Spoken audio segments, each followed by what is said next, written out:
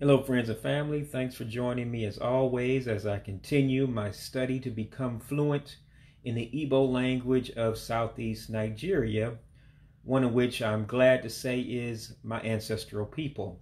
And so with that, of course, being a Black American and discovering these things, you want to reconnect to the fatherland. And I thank all the people that have been helping me and quizzing me and correcting me along this path of almost a year as far as studying the language. So thank you for joining me. I'm just going to complete up the module I call School in the Igbo Language of Nigeria. And it's going to be numbers 101 to 116. In other words, items 101 to 116.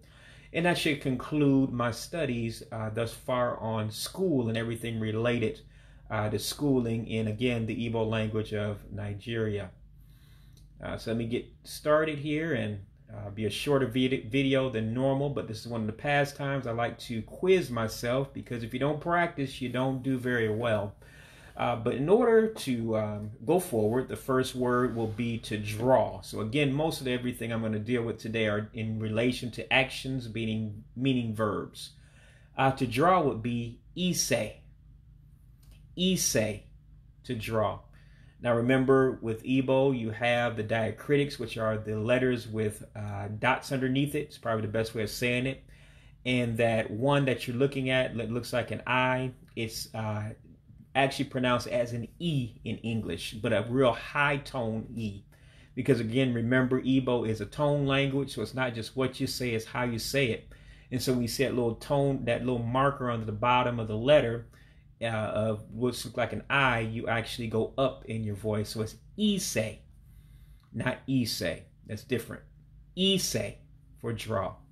So again, it's ise for draw. And of course, those letters that look like E's to you in English, those are actually pronounced like an A sound, like a hard A sound. So that's why you hear me saying it different than what looks on your screen. So again, it would be ise for draw. Ise for draw. To draw, that is, being a verb. Okay.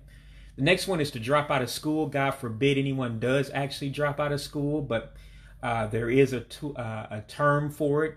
Again, anytime you see that I diacritic type character right there, you're actually talking about a verb. So you're talking about action. So that's one of the ways that you know that you're talking about an action verb, if it starts with that I diacritic letter there. So to say drop out, you would say Ea-Dah-Cha-Poe. Again, Ea-Dah-Cha-Poe is drop out. Ea-Dah-Cha-Poe, to drop out. Again, I'm not prideful. If you're a native speaker of the language, of course, I take corrections, as you know. It's the only way that you can get better is by dropping your pride and fixing things as you come along the way. All right, to erase. Of course, you're going to erase things off the chalkboard or the whiteboard. So this would be ịhichasị. Ịhichasị, to erase.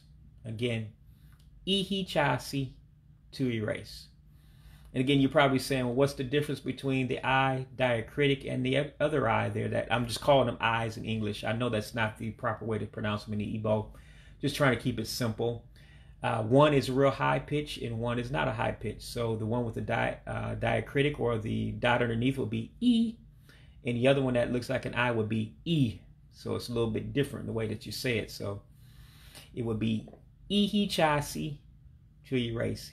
Ịhichasị, to erase. So my voice changes as I pronounce those characters.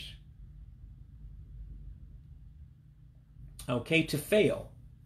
God forbid again that anybody fails school, but there is a term for it. It would be Eda, to fail. Eda, to fail. Again, Eda, to fail. Okay, to learn, which we all go to school for. And again, you'll see that I diacritic, but you also see that U with a diacritic. In other words, it's a dot under the U makes that an O sound.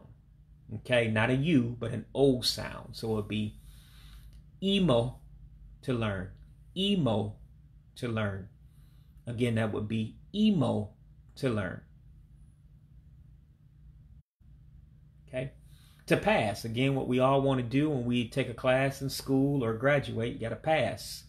So that will be ịgafe. Again, ịgafe means to pass. One more time, ịgafe, to pass. Again, a verb, as you know. Okay, to play. Pretty much every young kid's goal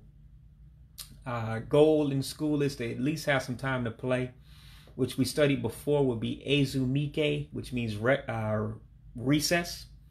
Ezumike is recess, but we're talking about the verbs here. So what do you do during recess? You play.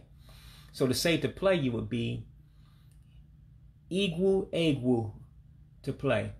Igwu A-Gwue, to play. So again, Igwu A-Gwue, to play.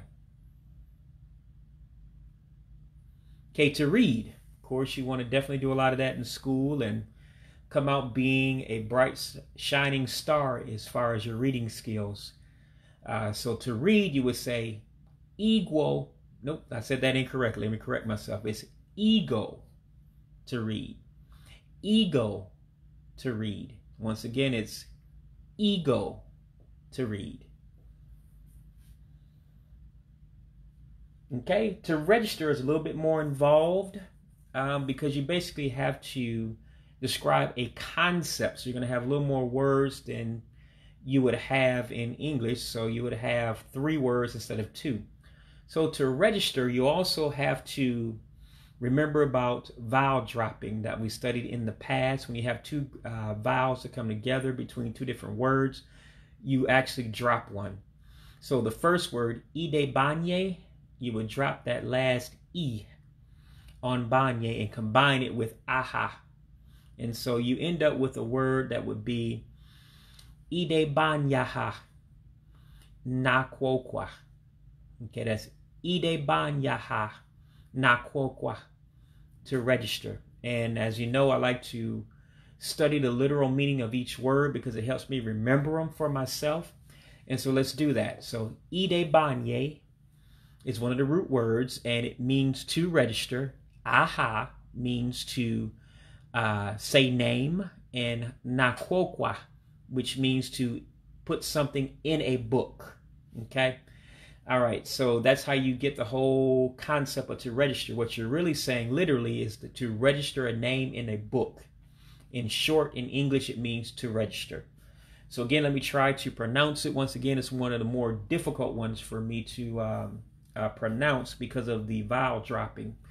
But it's Ea-Day-Bahn-Yah-Hah Nah-Kwoe-Kwau, to register.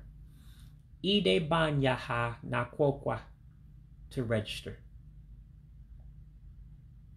Okay. To show up, you also have to drop a vowel because you have 2 words coming together and 2 vowels coming together. So in that first word, ngosi, you would drop the I, which makes that E sound. So it would no longer be En-Goe-Sone when you say the 2 words together, but it means to show up. So you would say En-Goe-Sone-Way, to show up. En-Goe-Sone-Way, to show up. It wouldn't be En-Goe-Sone-Way. It would be En-Goe-Sone-Way, to show up. Okay, as you bring the 2 words together. So remember, it's just the same concept as if you have a contraction in English.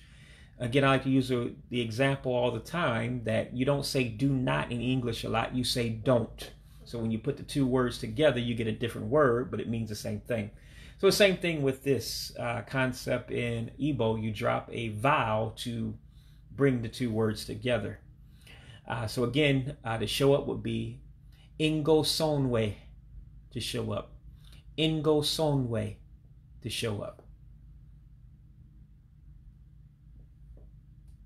Okay, we talked about to register, but to sign up is very similar as well because you're using 2 of the 3 of the same words that we talked about already. So again, remember Ea-Day-Bahn-Yah, you drop that last E when you combine it with aha.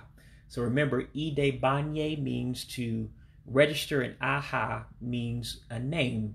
So to register a name means to sign up in English. So again, you drop that vowel and it would be Ea-Day-Bahn-Yah-Hah to sign up. Ea-Day-Bahn-Yah-Hah, sign up. Again, it's Ea-Day-Bahn-Yah-Hah to sign up. Okay, last few. To study is E-Moe, to study. E-Moe, to study. Again, it's E-Moe, meaning to study. To teach. The subject to be a teacher is ịkuzii. And so to teach, you convert that to a verb. So again, you're putting the I diacritic character onto the word, so it makes it a verb instead. So instead of saying ịkuzii, which means teacher, to teach, you would say ịkuzii, to teach. ịkuzii, to teach. So remember that I diacritic is a high E sound, and the I by itself is like a low E sound, because remember, you're talking about a tone language. So again, to teach is ịkuzii, to teach. ịkuzii, to teach. Okay, to test is ịnwale. ịnwale, to test. So again, it's ịnwale, means to test. Last one of two. To think, you would say ịche-echiche. ịche-echiche. Oops, actually I said it incorrectly. Let me correct myself. It's ịche-echiche. ịche-echiche, to think. So again, it's ịche-echiche, to think. Okay, one more time. ịche-echiche, to think. Okay, last one before we conclude the video would be to write. Again, we're talking about verbs, so it would be ịdee, to write. ịdee, to write. Once again, and last time, ịdee, to write. So again, thank you for joining me as I continue to learn my ancestral tongue. Remember, I'm a student, not a teacher, so if of course you're more fluent in language, feel free to correct me and offer any tips for that I learn the language appropriately as well. Have a good night. Take care. God bless. Bye-bye.